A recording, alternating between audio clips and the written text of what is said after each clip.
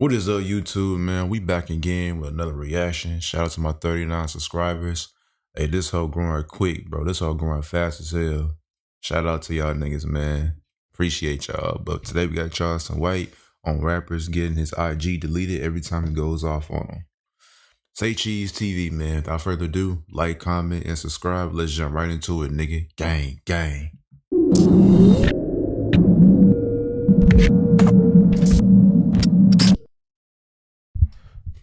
Oh man, we're back, man. We got the famous, man, the crazy, the comedian, the genius, the troll, the marketer, Charleston White. In the rat. Yeah. You got to put me in the rat category too now. Don't forget about Rat Williams. Can't forget about Rat Williams. Rat Williams, man. You know, it's funny because when we post you on Say Cheese and I tag you, and man, your shit shot up. What, you had like 110,000 followers now? Yeah. I told you to change. Don't put Charleston White because they was gonna keep snatching it. Yeah. And then somebody else said, hey, start spending money with Instagram. So I've been spending money with them, so they took me off their shadow ban list. Yep, that's how that works. Yeah, I started spending money with them, so they took me off their shadow ban list. That's how it works, man. I'm on mine too. I'm gonna be good this time. Yeah, because I'm gonna play well with others. Because I noticed you post a lot of your old Facebook posts on there. Yeah. And, you know, use the N-word a lot, use a lot of different, you know, foul language. And that's how, to me, I think that's why your shit used to get took. And I don't understand that shit, bro. Like, nigga, we live in such a fucking sensitive ass world. You can't say nothing no more without getting canceled, bro. You can't have an opinion nowadays. You can't do shit. It ain't like 30 years ago when you can say whatever and get away with it. No, bro. Today, if you say something even remotely offensive, you getting canceled, bro. Your whole shit taken down. Instagram be one of them. TikTok, Twitter, YouTube. YouTube is the worst when it comes to that shit, bro. All these sensitive ass platforms. That's why I'm too real for these platforms, bro. I'm too fucking real, bro. This shit be lame as hell sometimes. Well, every time I got into it with a celebrity, they know people. We don't know on this side of the camera that you have Facebook, you have Instagram, you have Twitter, then you have Metaverse, right? So all of these people, if they get mad at you, if a celebrity calls them and say, hey, let me pay you $5,000 to shut this account down, you get shut down like that.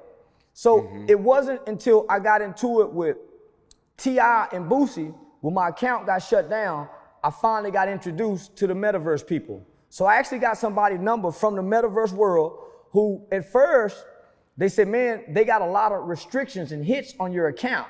He said, but I can take them off. Bet they do. Once he went to looking at my account, he said, man, they got a lot on your account. So he said, man, it's gonna cost you anywhere from about $5,000 and I can get your account back.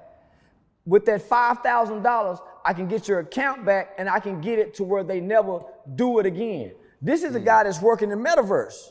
Shout out to that nigga. When Elon Musk, when he bought Twitter and he started exposing information that they're selling blue checks, it's the same thing with Instagram. Absolutely. Bro, Elon Musk needs to buy up YouTube. Elon Musk, please buy YouTube, bro. I swear to God, YouTube become a better platform than it has ever been. If Elon Musk would just buy that bitch, bro.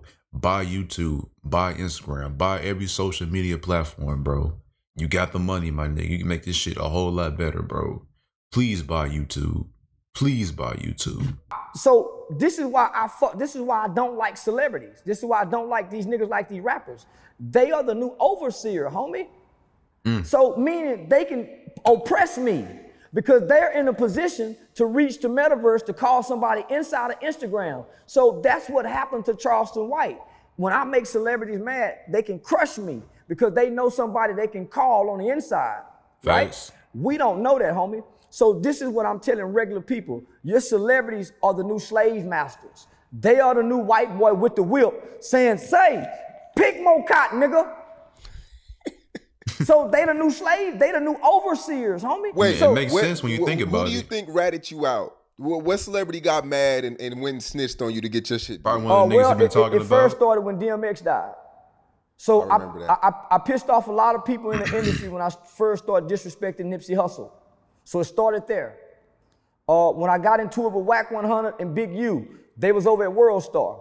It started there. What was another celebrity I got into it with?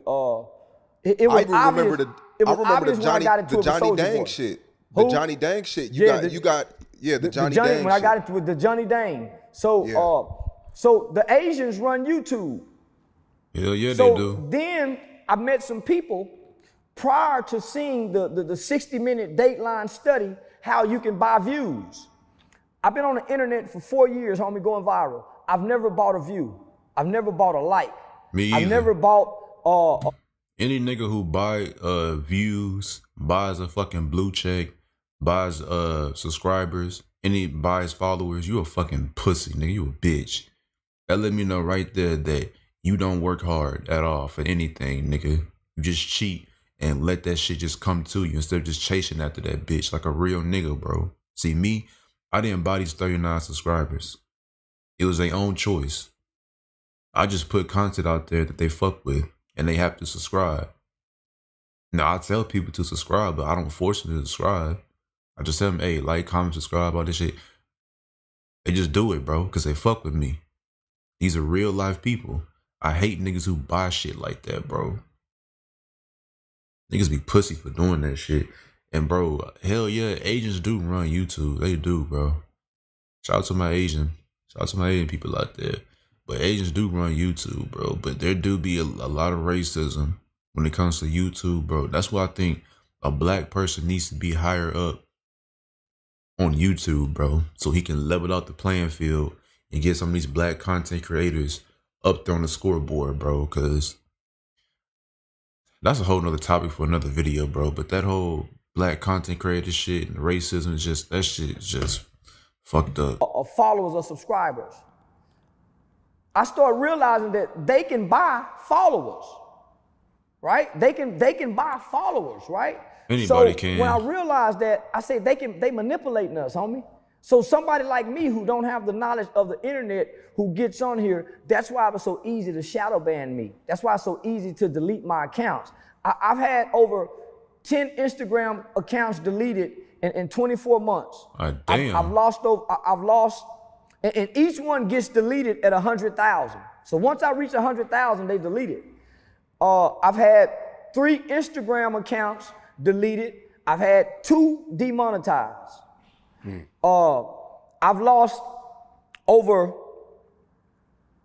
8 Facebook pages in the last 24 months. Damn. So they just delete them. When I appeal, I never hear nothing back from on appeal. I understand that this is my intellectual property that they're taking. So by law, they're violating a lot of rights. But I can't. There's no lawyer that's going to take on these big techs. On top of that, you have people who are friendly, who are industry friendly, who work in these social media platforms. They're industry friendly. They're fans of these people. So they too can be bought and persuaded to silence you if you speak the wrong political message. So and with that appeal shit, bro, with that appeal shit, nigga, bro, like when somebody appeals something on YouTube, 9 times out of 10 they not gonna reply.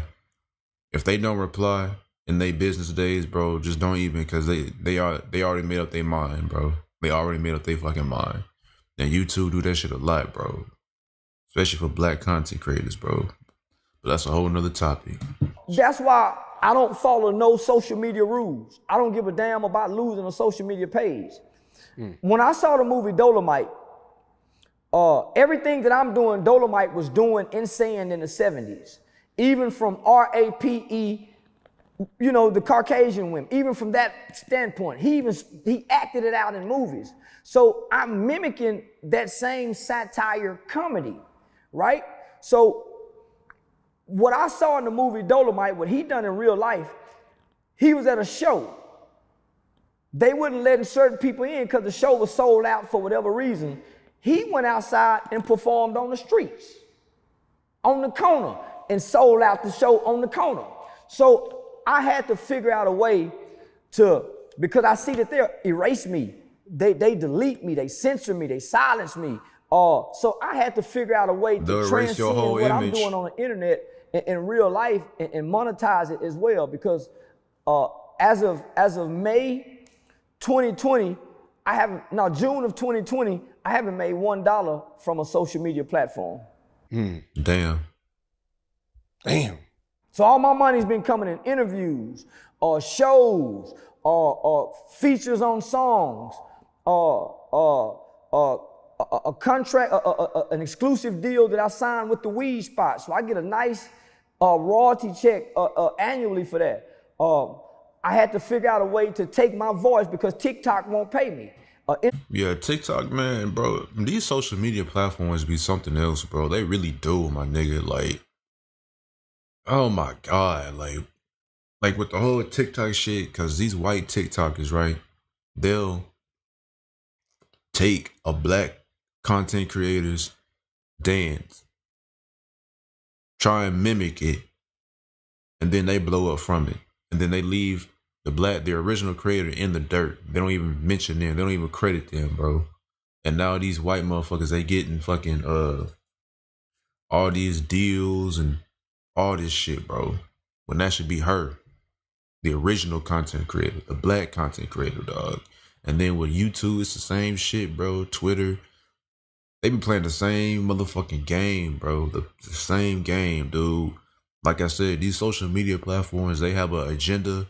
They have a certain agenda that they're trying to push. And if you go against that agenda, you're done. You're canceled, kicked off.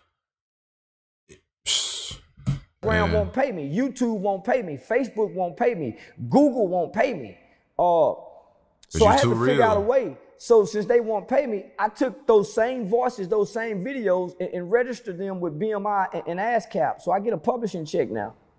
Too real, bro. You're too real, nigga. That's how it be. When you're too real for social media, they don't like your ass. They gonna cancel your ass real quick. Hey, my nigga too real, bro. Too real for social media. But anyway, that's gonna be in this video. Like, comment, and subscribe. I'll see y'all boys in the next one. Peace.